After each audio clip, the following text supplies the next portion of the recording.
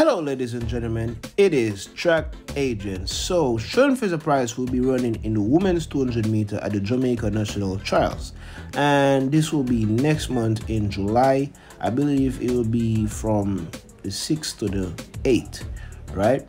And I cannot wait, because personally when I heard that she will be running in 100, I'm like, wow. And when I get news today from Coach Desk hearing that she'll be also running in the 200, I'm like, this is the news that I want to hear.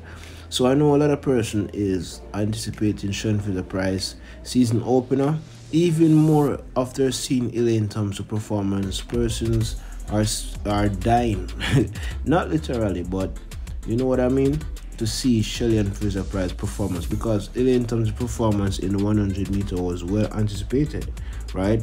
So now everyone wants to see Shellyann Fraser Price performance, and I'm just waiting patiently. So please remember to subscribe and drop a like. Thank you for watching. It is Track Agent. See you all later.